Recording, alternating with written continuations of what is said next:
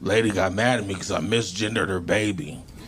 We were in a long line. I said, hey, she dropped her binky. She was like, you mean his binky? He's a boy. It's obvious he's a boy. He's wearing blue. Boys wear blue.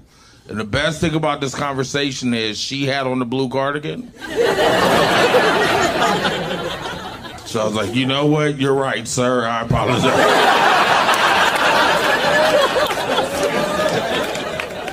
I didn't mean to ruin this father-son moment.